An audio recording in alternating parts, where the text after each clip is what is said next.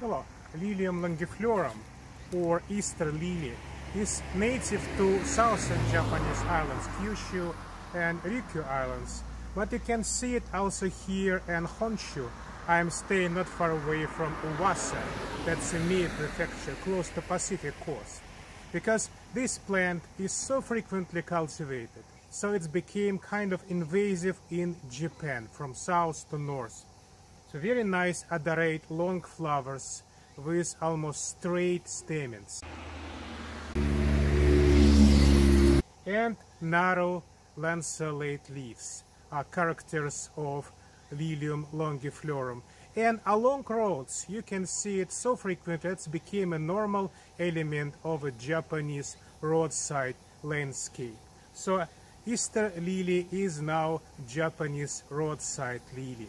Today is August 20th and it's time of flowering. Thank you.